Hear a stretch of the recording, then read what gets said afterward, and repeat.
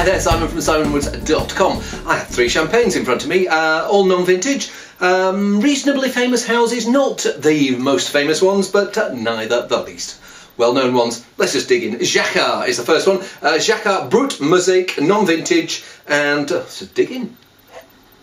Smells like it's going to be quite rich. There's a toasty character there. I get this slightly bruised apple, apple spume, apple softness about it. So it's like cooked tart apples.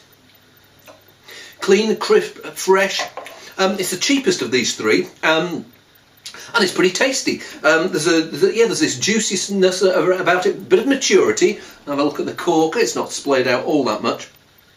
So sign that it's been in there. It's not been in there just a short time. But I like its mixture of richness and tartness. It's a nice tension between the two, and really nice start. Let's try Canard-Duchêne. That's wine number 2.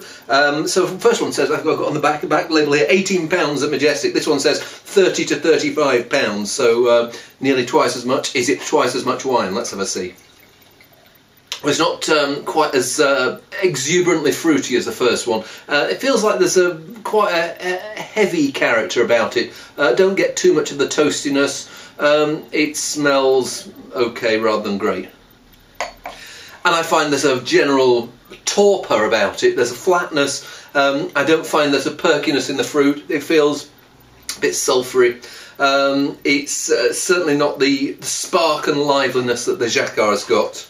It's okay, but moving rapidly on to Piper-Heidsieck, or Piper-Heidsieck as some people insist on pronouncing it. Yes, anyway, I will shut up about pronunciation and I'll stick me conch into the glass. And we're back to the lighter, lively style here. Maybe not quite as out-and-out appley as the first one, but certainly there's some freshness there, there's some biscuity character.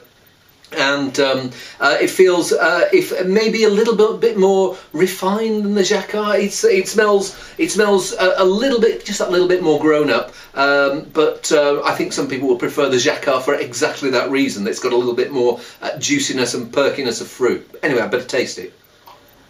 Yeah, it's classy wine, rich, classy. There's this toastiness, but then there's this. It's got some of the green apple that was there, but there's like crystallised pineapple here, yeah, just a few more layers.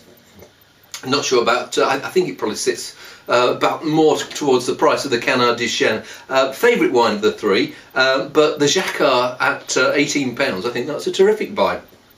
I might go and have to have a glass of each of these first and the last one just to go and compare them. But someone's got to do it. Hey, see you soon.